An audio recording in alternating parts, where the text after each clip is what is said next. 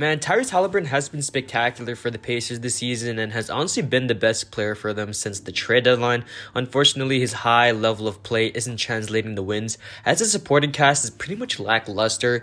We got Malcolm Brogdon, TJ Warren, Miles Turner, and TJ McConnell. All of our important pieces right there. Injured right now, so we do have some role players playing. Goga Bitadze, Jalen Smith, who's been amazing. Buddy Hield, we got all these guys, and overall, the roster has been so bad. But in all of this, Haliburton, he transformed from the second option on the Kings to this franchise caliber point guard who can lead this team for the future and can honestly change them for the better. And the Pacers do need to make sure that they build around him and get the right pieces. And today we're going to talk about why Tyrese Haliburton has been amazing for the Pacers this season and the reason for his recent success. So what's up? My name is Pacers Empire. If you like the video, drop a like down below, subscribe to the channel. I'd appreciate it. And let's get into the video. So Haliburton this season with the Kings and the Pacers has been very amazing and is a player who is very underrated when people talk about some of the best point guards in the league. Haliburton isn't a name mentioned at all, which is pretty absurd. His ability to play on-ball defense while also being able to dish out some dimes and play some great offense is very underrated, and he is around 6'5", 185 pounds, so he can play the point guard / the shooting guard position if he wants to. He's a little bit underweight, but in time that can pretty much change because he's only like 20 years old, I want to say. Yeah, Tyrese Haliburton, he's a sophomore, obviously being the 12th pick in the 2020 draft by the Kings. I'm not too sure why the Kings would even trade him at this point. He was their second best player behind De'Aaron Fox, and I don't even know. I mean, the Kings aren't that much better than the Pacers right now, with Haliburton being 22 right now. The Kings aren't that much better, and they could really use his expertise in, dishing out dimes and scoring overall. So, and also his on-ball defense is something that's going to be pretty underrated in this game too. So, last night against the Celtics, he dropped around 30 points, 2 assists, 1 rebound, and 3 steals. Great game overall.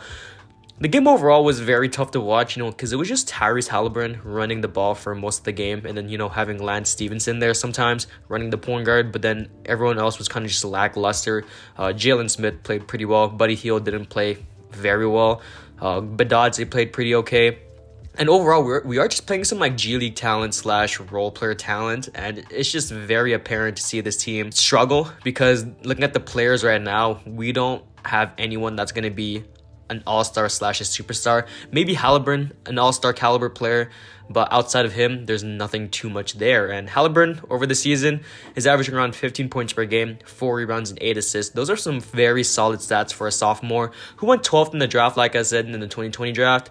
His shooting splits are also heavily underrated, as he's shooting around 47% from the field and 42% from 3. He's been very efficient this season and has the ability to post up 20-point games at any given time. He's going to be a player that's going to give you assists and points one night, and then other nights going to give you assists and no points, or vice versa. So his jumper is a little bit wonky as it isn't as smooth as other shots in the league. Looking at some of the best shooters in the league, Steph Curry has a pretty smooth jump shot. Buddy Hield has a pretty smooth jump shot. But, looking at Haliburton, his shot is kind of like a 2-motion shot where he kind of sets it up in his arm and then shoots it. But, as the saying goes, don't fix something if it isn't broken, because he's shooting around 47% from the field and then 42% from 3. His on-ball defense is also, in my opinion, one of the best among point guards in the league today, as his 6'5" body can keep up with smaller guards.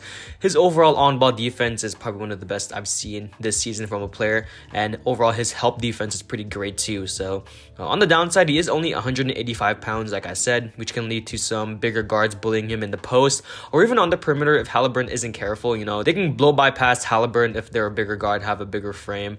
And overall, Haliburton's gonna have some struggles in the post. Not like it's too much of a problem unless they switch a lot of things. But overall, Haliburton does need to put on some weight. So the Pacers do need to make sure that in the future they build around Tyrese Haliburton. The state of the team right now is definitely not enough to even compete with some of the worst teams in the league. Comparing the Pacers to some bottom feeder teams, the Rockets, they aren't that much better than the Rockets. Same thing with OKC, same thing with Detroit. We got all of these teams at the bottom.